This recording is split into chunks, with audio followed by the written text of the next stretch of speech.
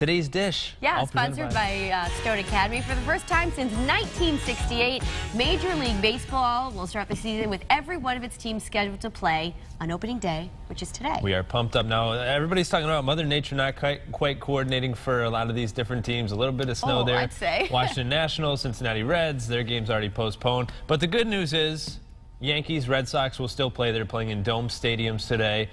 I know you're a big Mets fan, which is sort of a crazy concept. I don't know how that quite happens. It's so crazy. All right. Yankees, Red Sox, who you guys voting for? Shout it out here in the studio. Yankees. All right. Yankees. So we have three people in here. Okay, all right. We actually have some photos of our MVP seasons here. Let's see. This is me. Oh, there you are. How old were you? This was like last week. But really, you played in college. You're quite the baseball player, let's be honest. I played for like a week in college. This was my Little League team, the Cardinals, Edgewood Little League in Bristol, Connecticut. So this year, I think I batted 129 with like 300 strikeouts. I used to hit leadoff at good old, I think that was Memorial. That was my middle school, but I also played at Pomfret, but I think that was middle school. I think that was 8th grade. Do you have any records? No, absolutely not. Like most beautiful shortstop of all time? It's kind of you. No, I played second base. Sorry. What is this? Oh, no, a collector's item? They just handed me a baseball bat. It says your name on it, though. Let's get this thing out of here. Can somebody, Tom, can you, we'll just throw that over there. But it's fine. That means spring is on the way, right? I know. Finally? Finally a sign of spring. Baseball is back, so we're pumped up about it. And, of course, we have so much coverage of the Yankees this year on MyTV9. John Pearson does an awesome job with that. Right, with our friend Rob Dibble. He'll be back, so we're looking forward to that. All right, moving on now. They say curiosity killed the cat, but clearly not this one. No, this was Britton Hayes and his spring break through the Serengeti, which is a unique spring break to say the least. This is what happened. He was on a wild safari when all of a sudden these friendly cats just happened to... Do you think they're friendly? Really? Well, no, they were unscathed, so I guess everything worked out okay. 3 cheetahs, one jumped on top of the thing there, and then one decided to crawl in. Oh, the windows are open. Yeah. Hey, wow. And nobody panicked? No, this is normal? I'm sure there was a bit of panic, but everybody was okay. Oh my gosh, look at that. That is scary stuff. Okay. Not my cup of tea for spring break. Sit still. Don't do anything. But it's funny because they were saying that the cheetahs were all okay. You know, the cheetahs were okay. Right. I'm like, what? We're worried about the cheetahs. Right. The humans are the ones to... Yeah.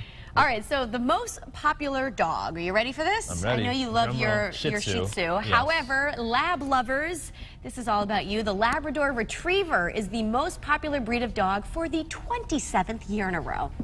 Hard to believe, huh? We had a lab for probably 15 years. Willie. Got him in Wilton, so his name was Willie.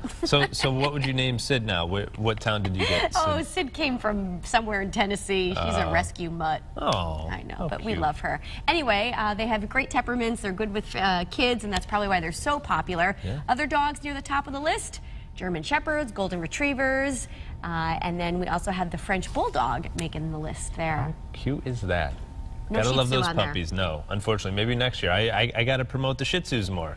They're great. I mean, I like the hypoallergenic hair. That's huge. Yeah, you don't have to pick anything up. It's all just, it's easy. All right. Easy. Now, haters gonna hate. This next story, it's all about Kelly Ripa. She posed in a bikini online. Good for her, I say. Yeah, she's 47. Her husband, Mark, he posted this photo of her on the beach. I think she looks pretty darn good, but some of his followers were saying, hey, you're 47, maybe you shouldn't be in a bikini, but...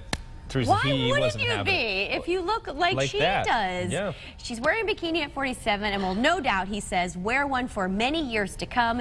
If that offends you in some way, if it triggers you, I suggest you get over it and get used to it. Peace out. See you later. There you go. From her husband. I think that's lovely. They've been married 21 years. Hard to believe.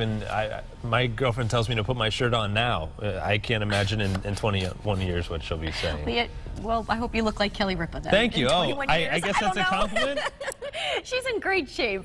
Right. All right, so on the market for an engagement ring. I am not. No, Are you? No, maybe someday. All right, it's a 6.16 carat blue diamond. That is quite the rock right there. That is going to go on sale in May for the first time in its 300-year history at an auction. This is like something from Titanic. Yeah, they found it in India at the same mine that produced the Hope Diamond. It was given to the Queen of Spain back in the 1700s. She passed it through hands of royalty from 4 different European dynasties. Oof, the diamond's top estimated sales price is just over $5 million.